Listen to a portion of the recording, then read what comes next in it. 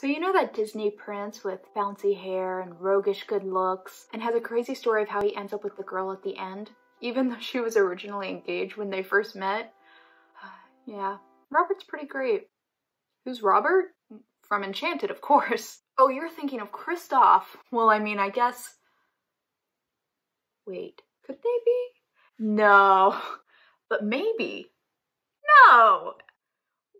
Actually...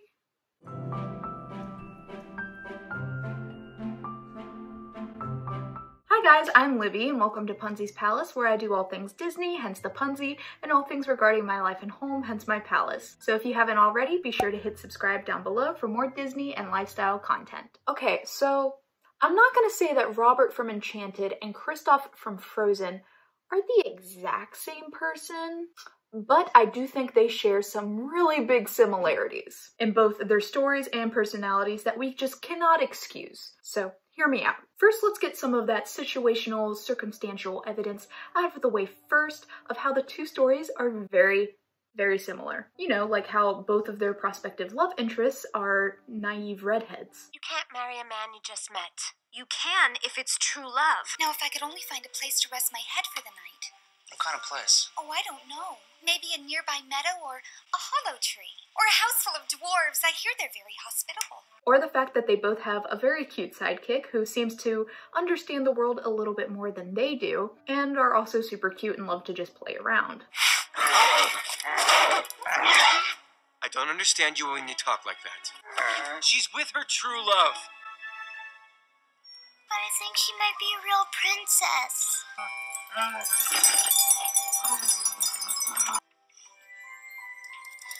Giselle! Both stories also have a gallant leading man who is engaged to the prospective love interest at the beginning, but then they actually turn out to not be what the leading lady thought they were. You know, with Hans turning out to be a villain and trying to kill Anna, and Edward turning out to not be Giselle's true love after all. Oh, and how could we forget the fact that Idina Menzel is in both movies and becomes a queen in both movies. You know, everybody knows that she voices Elsa and Elsa becomes queen at the beginning of Frozen. Oh yeah, but she's also Nancy in Enchanted. Hey, girlfriend. Hi, Nancy. What do you say? You ready to kick it? And becomes a queen at the end when she marries Edward. Coincidence? I think not. Alright, but how does that show that Robert and Kristoff are super similar characters? It doesn't really, but the stories do have a lot of commonalities. So let's dive further in. So a big thing that Robert and Kristoff have in common is that they question their prospective love interests' dating habits. Like with Kristoff gawking at Anna for agreeing to marry a man she just met. You got engaged to someone you just met that day? Yeah, anyway, I got mad, and so she got mad, and then she tried to walk away, and I grabbed her glove. Hang on! You mean to tell me you got engaged to someone you just met that day? Yes, pay attention. And Edward being baffled by Giselle being engaged to a man she's only known for a day. You're gonna marry somebody after a day? Because you fell in love with them? Yes. Pretty obvious similarities, but there's more than that. Both stories also resolve around the idea of true love, and neither movie resolves that in the way that you initially think it will. Anna's frozen heart must be thawed by an act of true love, thinking it's gonna be Kristoff, and then it turns out that Anna saves herself by sacrificing for Elsa. Kristoff. Anna!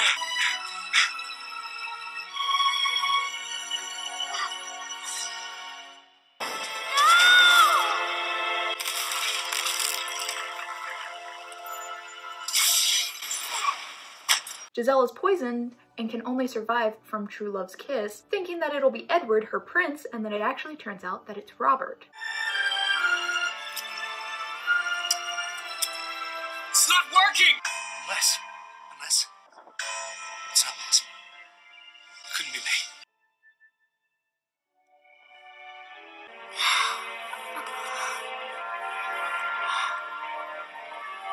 I knew it was you.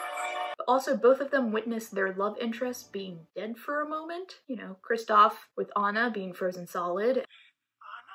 And Robert with Giselle's limp, poisoned body. Help me, please! She just... Come on, Stop. Hey, don't pay any attention.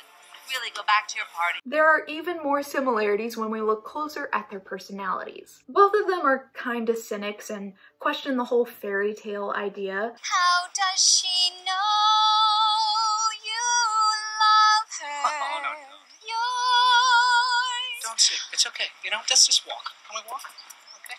Well, does she? Yeah. How does she know that you love her? Oh, He knows the song too? truly love her. I've never heard this song. More so with Robert, but Kristoff does some too. What are you doing?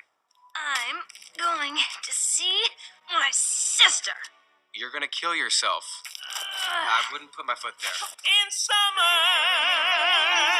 I'm gonna tell him. Don't you dare. Also, both of them are gross, to put it lightly. Kristoff shares carrots with Sven, biting them after Sven gets the first bite. What's the magic word? Please? Share.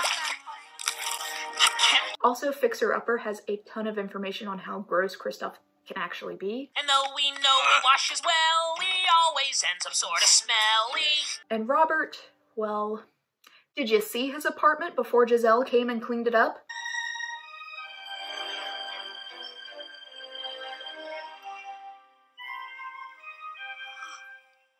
Oh my. This just won't do. Disgusting. Both of them also underestimate their prospective love interest. And you forgot the carrots for Sven. Oh, sorry. Take these flowers to Nancy, please. What are you, crazy? They're birds. They don't know where she lives. I love them so much. But also they both deny their affections for that prospective love interest. She is engaged to someone else, okay? As far as Giselle's concerned, I'm just trying to help her, honestly. This is a date. Yeah. No. We're just friends. But wait, there's more. They both have several moments throughout their movies that are oddly similar to one another, like very same energy. Like, they both have a moment when they want to give up on their prospective love interests, but then they decide not to. She'll die on her own. I can live with that. Here we go. But you won't get your new sled if she's dead. Actually, it's Sometimes I really don't like you. Hold up! We're coming! Hi, I need a car at 116th and Riverside, please. Thank you.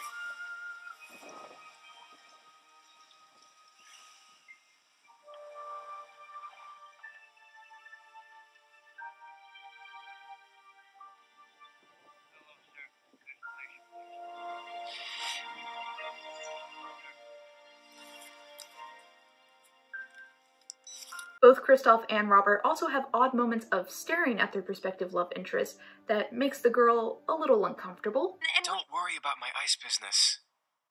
Worry about your hair. What? I just fell off a cliff. You should see your hair. Why are you staring at me? I don't know. It's like you escaped from a Hallmark card or something. Is that a bad thing?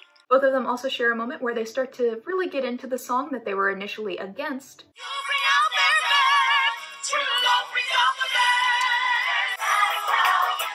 Both of them are also completely heartbroken at the idea of their girl reuniting with their dashing fiancé, but they ultimately let the girl go anyway. Anna, we've got to get you back to Hans.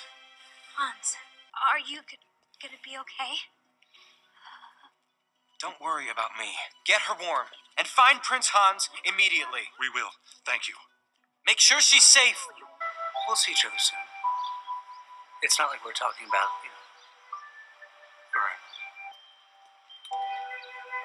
I'm gonna really miss her. Me too, sweetheart. Something also catches both of their attentions to notify them that something bad is happening to their girl. Kristoff notices the ice storm and rushes back to save Anna. What the?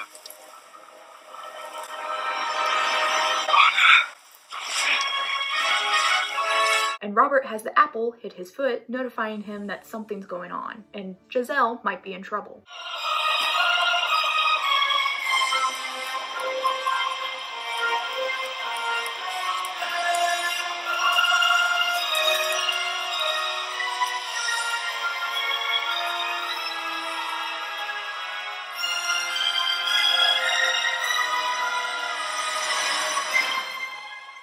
This is a little bit minor of a thing, but they also both catch their love interest at some point from some kind of fall in their respective movies. Haha, thank goodness! Catch! Thanks. That was like a crazy trust exercise.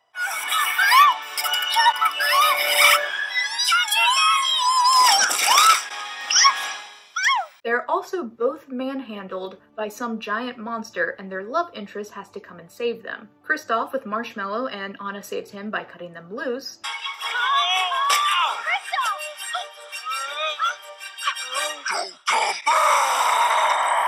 We won't.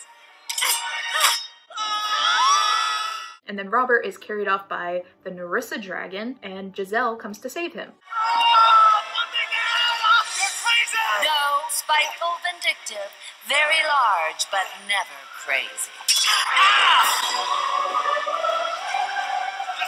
And in the end, both Kristoff and Robert end up with their prospective love interest happily in a new way of life, but not married to the girl just yet when the movie ends. Kristoff, he gets a new sleigh, he's labeled as the new ice delivery man, and he becomes boyfriend-girlfriend with Anna, even though not explicitly stated, it's heavily implied. She's named you the official Arendelle Ice Master and Deliverer. What? That's not a thing. May we? Wait, what? We may. And Robert helps Giselle with her new shop opening and has her live with him and Morgan, but they're not married, they're not engaged, they're probably just dating, again implied at the end of the movie, but never actually stated. Sometimes you reach what's famous by making feels flying, your hair feels spinning.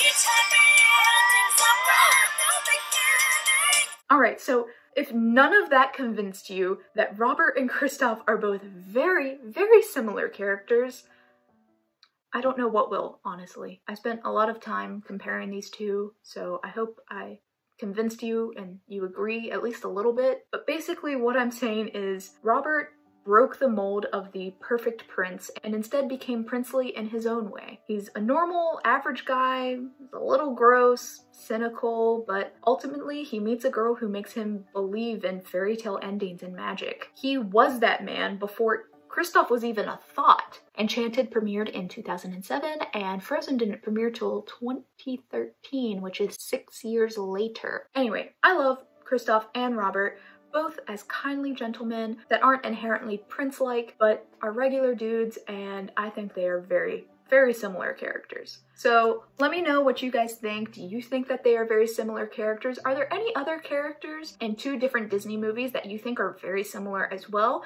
And let me know and I'll maybe compare them in a future video. So make sure to comment down below. Also, if you like looking at Disney movies a little bit closely like this, all kinds of different film analysis stuff, be sure to hit that subscribe button. It really helps me out to create more content like this for you guys. And if you enjoyed this video, be sure to hit that thumbs up button and give it a like. And until next time, guys, farewell.